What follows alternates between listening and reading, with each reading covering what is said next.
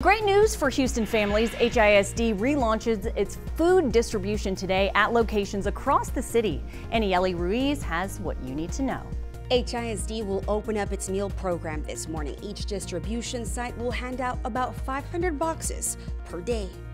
The school district says they have implemented increased safety measures. Staff will pack food boxes at the facility, which then will be delivered to the distribution sites Monday through Friday. When family members arrive to the site, staff members will fill out an emergency food assistance program form for them.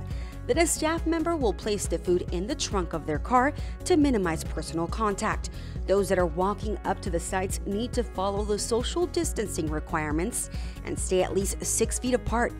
Every day this week, there will be anywhere from 4 to 5 schools open daily.